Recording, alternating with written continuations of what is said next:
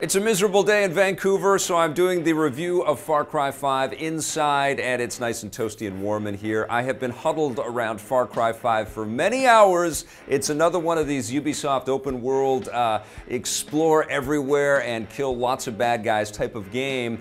That is very, very hard to pull yourself away from. And Far Cry 5, I would argue, is the most difficult Far Cry game to put down and walk away from that I've ever played. More so than even Far Cry 3, the revolutionary Far Cry 3, and the exceptionally well-made Far Cry 4. This game is so addictive, and there's just so much moment-to-moment sort of game candy for you to continuously enjoy. This is a grisly story set in Montana. This, you know, the big deal here is this is the first Far Cry game set in the United States. It's in a fictional place called Hope County, and it's split up into different areas that are all managed by this family called the Seed family, led by Joseph Seed, who is kind of this new, you know, messiah figure for this cult. And he's got a whole bunch of brainwashed, you know, citizens of Hope, and they do a lot of killing of innocents, and there's some really grotesque stuff in here that you're going to see all over the place, but that's kind of par for the course with Far Cry, which has always been this kind of balance of really just brutal, you know, bloody violence that you see juxtaposed against almost a dark comedy kind of vibe. He's got the diabetes. There is, you know, absolutely some depth to the storytelling and the messaging around this game about, you know, people's sort of reliance on religious culture and, to an effect, gun culture, which is kind of interesting to be having that so much in the media right now and to be playing a game like this at the exact same time. It's fascinating. It doesn't really get super political or anything like that, and I think absolutely the game, you know, pokes fun at all sides of the political spectrum as it's painting its tale. But you know, I think you kind of set a lot of that stuff aside and you just sort of get lost in the experience of it. Lots of, you know, enemies to take down. You've got outposts to sort of overcome and wipe out all the bad guys in there. They've added a new guns for hire system, which you've probably heard about, where you can have a little dog buddy. You can also hire a guy in a plane that will come and strafe all kinds of bad guys for you, or snipers, and there's a whole bunch of other guns for hire that you will continue to unlock. And they kind of act like, you know, your AI counterpart, but they really do assist you in missions, sometimes making it a little bit easy. Sometimes you can just sort of select targets and have the plane come in and bomb everybody or machine gun everybody to death, or you can watch your dog run in and start gnawing on people's flesh and stuff. Of course, you've got cool abilities like being able to jump into a plane and fly all over the place and then jump out with your parachute or your wingsuit.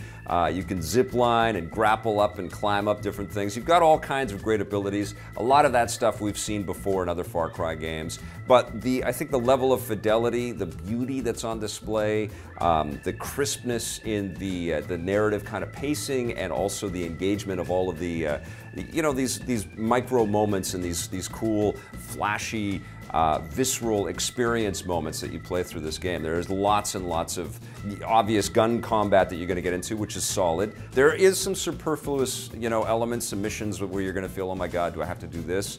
Like, you know, obviously pursuit missions and follow missions, and you're going to be climbing up a bunch of stuff. Definitely not as many towers and things like that that you've done before.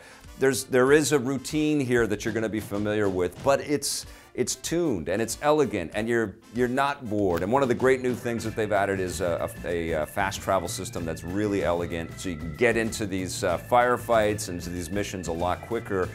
You don't feel like you're wasting time, and I feel like that was one of the complaints that you could lodge against Far Cry 4 when you looked at that massive map and all of the things that you had to do and all the trudging that you had to do to get all of that stuff done. This isn't that. You actually are engaged and thrust into the experience really quickly, and you get a lot done in a shorter amount of time, and it feels satisfying. And they've also added co-op mode in here, which I played with Sid Bolton from the PC and Game Museum out in Ontario there, and he was flying a plane while I was in the back, and we were landing and taking over some of the outposts together, which was really cool and fun. But Far Cry, I think because it's so ingrained to me to be a single-player game, I felt more comfortable playing it as a single player. You feel like more of a badass if you can deal with all the confrontations and you know, objectives on your own, at least for me. I mean, I know there's going to be a lot of people out there that are going to love playing co-op. They've also added this Far Cry arcade, and I dropped into there. It was more elaborate and more about fine-tuning than I had time for, but I was immediately impressed and realized that, oh my God, this is going to, not quite like Super Mario Maker or something like that, or even Little Big Planet, but I feel like there's going to be a ton of content that's going to be coming out at us very quickly, and it's going to be very interesting to drop back in and see what the community starts building for this. I do wish that the game ran at 60 frames per second. It's starting to, you know, we're sort of edging to the upper levels of what we can see with these current gen systems with fidelity and frame rates and sort of the vast open world that's crafted for us. Not that it's choppy, I would just like it to go up to the next level. I also feel that one of the biggest challenges that Far Cry 5 has is that it doesn't sort of out-revolutionize the industry like Far Cry 3 did. Far Cry 3 was so memorable and it crafted so many cool systems,